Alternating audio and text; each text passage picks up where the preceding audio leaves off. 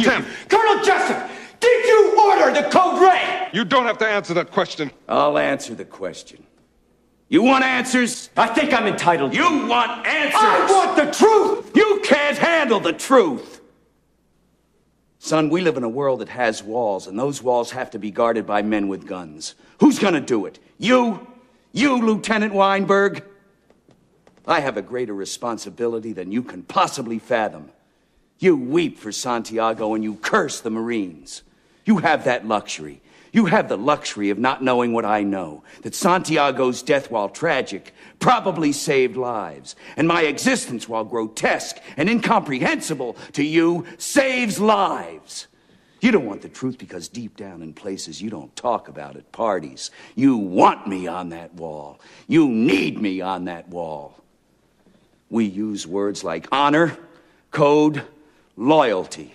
We use these words as the backbone of a life spent defending something. You use them as a punchline. I have neither the time nor the inclination to explain myself to a man who rises and sleeps under the blanket of the very freedom that I provide, and then questions the manner in which I provide it. I would rather you just said thank you and went on your way. Otherwise, I suggest you pick up a weapon and stand a post. Either way, I don't give a damn what you think you are entitled to. Did you order the code red? I did the job. Did you order the code red? You're goddamn